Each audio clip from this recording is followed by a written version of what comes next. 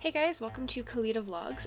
I realized after kind of being a dork and looking at my old videos that I never did the Outland Safari video.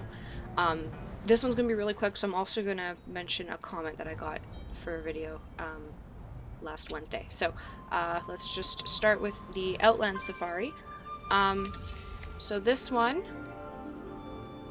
where are we here? Collect. Outland Safari. It was the first one I did. Or one of the first ones I did. Very, very easy. A lot of these you will get in other zones if you've done Eastern Kingdoms and Kalimdor before, which are the ones that I kind of talked about before. You'll already have the majority of these done. There's a few that are unique only to Outland, and within those few there are two that I felt were kind of, worth mentioning, if you will. So let's go to Outland. And the first one I want to talk about is the Skittering Cavern Crawler. And the only reason I mention this is because they only show up in these two caves. And they will only show up, in these two caves. And if they're not there, the best way to do it is to clear out the cave of regular critters. They share a spawn time with the regular critters, so if there are none there, go through and kill all of the regular spiders that are just critter type, not pet battling critters. And then you should have them no problem. The next one is the Sporling Sprout, and that one you will find only around Sporagar. There's lots of them, and the respawn time is really, really fast, so this one's a really nice one to farm if you're looking for a rare, and I believe it is, yeah, it's a humanoid. I haven't farmed a rare because I was just focusing on getting achievements, not on rare.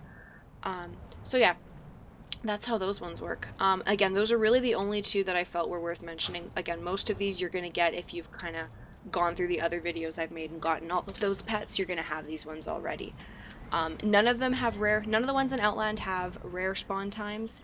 None of them have conditions under which they need to be there.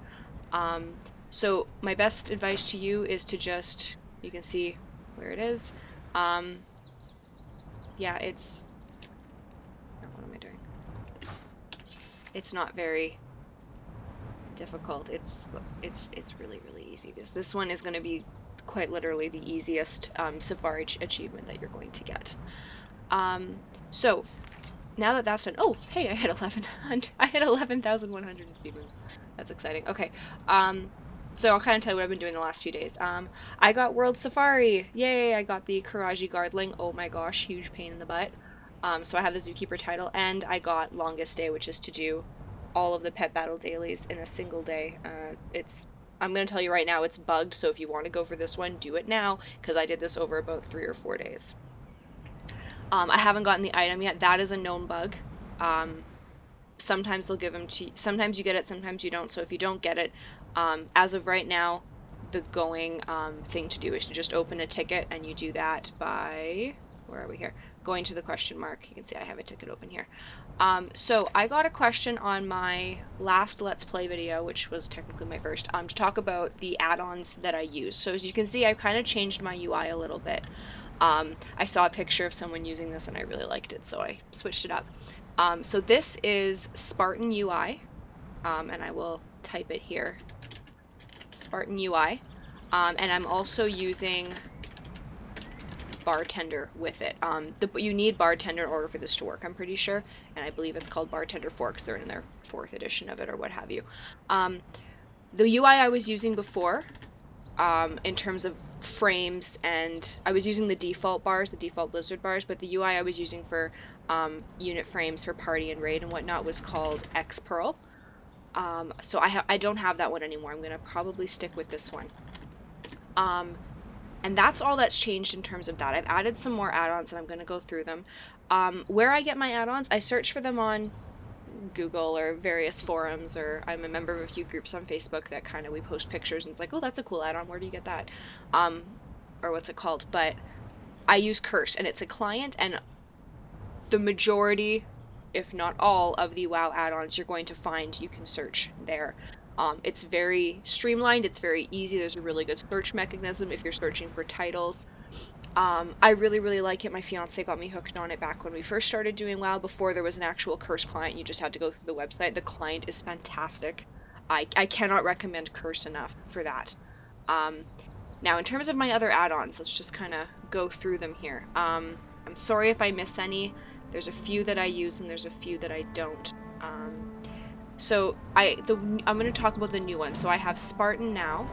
I'm in shadow, so this should be pretty easy. I'm going to go try and find something to kill. So you can see kind of I've got a green bar and a blue bar here. And this is my health pool and my mana pool. No, I don't want green, I want yellow. So this is my health pool, my mana pool, so I can kind of see it without having to glance down all the time. So here, the red bar here is his health. The purple bar here are how many shadow orbs that I have.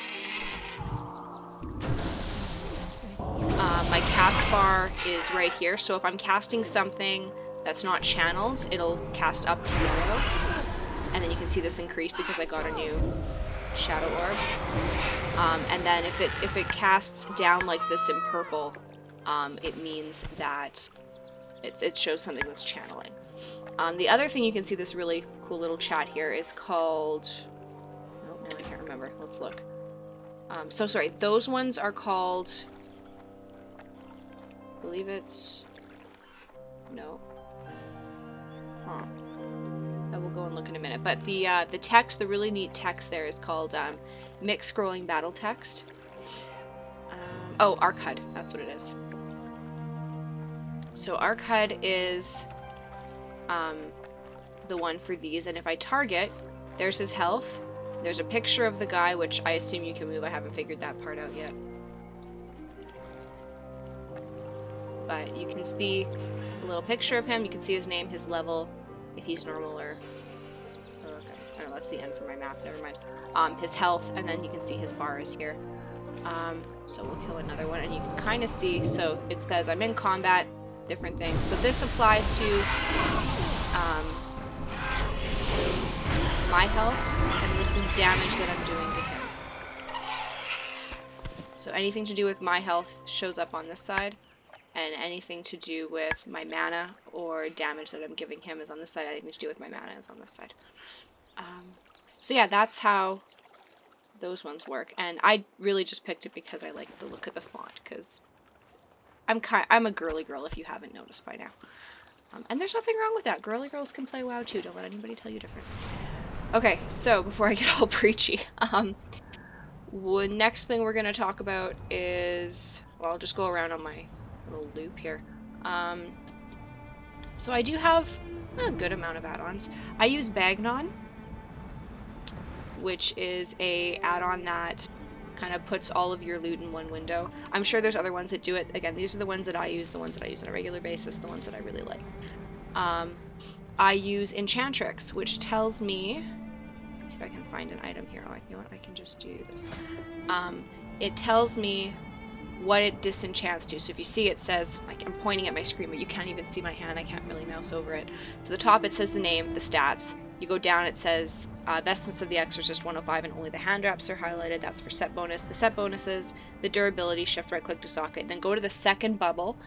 It says the item line will buy, sell from vendor, sold by no known merchants, class armor, and then disenchant. So Enchantrix adds that to it. And then the next bit is the market price, and that comes from Auctioneer. I'm pretty sure, Simple Auction, Auctioneer. And it tells you what the disenchanting item is going for right now. If you're selling just base items, they'll tell you what they're going for on the auction house right now, what they're available for vendoring, etc., etc. Okay, and then we've got Altaholic, which shows all of your characters, how much money they have, how long you've played them, what their experience is at, how much rested they have. I don't know what this is. Oh, average item level. Okay. And their level. And then you can look at all of your realms, or just specific ones. You can look at bag usage, how much space they have. You can look at their various skills, and then just random activity. So how much mail they have the last time you've been on there. This one says never. It's the last time since I've played. It's been a while since I played my paladin. This one I just transferred, and this one I barely rolled, and then it's last online. So yeah. Oh, long it's been since you've logged on. So some of these you can see I don't touch very often. I like having a bunch of alts, but that doesn't necessarily mean I play them. So that's it for that one. Yeah, Enchantrix, so shows you what they disenchant into, assuming you're an enchanter. Atlas Loot is one of the best add-ons that you can get. Really, no word of a lie. It sorts through dungeons and raids for various expansions. You can look at what you get from various world events, different collections, companions, mounts, rewards you get from various vendors, rewards from various factions, PvP rewards, all the different recipes for crafting. You can make a wish list. It's really awesome. I highly recommend this one, especially if you're going for achievements or transmog. Bejeweled is a game. I have Peggle on here too somewhere.